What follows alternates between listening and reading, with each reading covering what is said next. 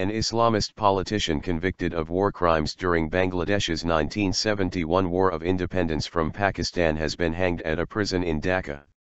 Mohammad Kamaruzzaman of the Jamaat-e-Islami party was found guilty of genocide by a domestic war crimes tribunal in May 2013.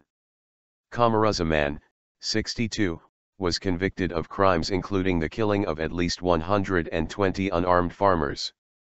He had refused to seek clemency from Bangladesh's president. Kamaruzzaman was the third most senior figure in Jamaat-e-Islami, an Islamist opposition party. He is the second war crimes suspect in Bangladesh to be executed.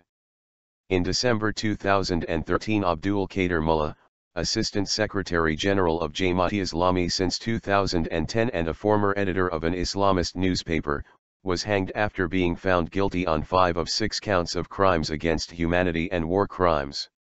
Of the others who have been convicted, former Jamaat-e-Islami leader Ghulam Azam died in custody in 2014.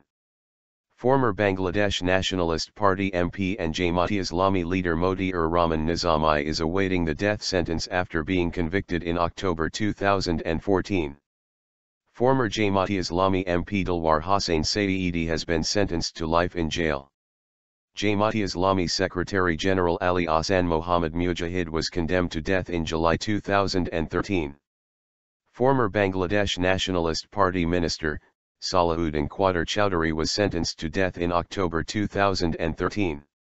21 members of the condemned man's family, including his wife and son, visited him in prison on Saturday afternoon.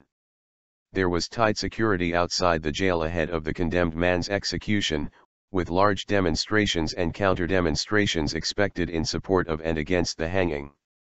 Kamaruzzaman was the Assistant Secretary General of the Islamist Jamaat-e-Islami party. He was found guilty in May 2013 of masterminding what the prosecution described as one of the bloodiest single episodes in the independence war. The War Crimes Tribunal heard that he played a prominent role alongside Pakistani troops in the slaughter of at least 120 unarmed farmers in the remote northern village of Sahakpur, which subsequently became known as the Village of Widows. 3 women widowed as a result of the killings testified against Kamaruzzaman during his trial. They described how he led Pakistani troops to the village and helped the soldiers line up and execute the farmers. Kamaruzzaman was found guilty on 5 out of 7 charges of crimes against humanity, including the murder and torture of unarmed civilians. His lawyers insisted that he had not received a fair trial.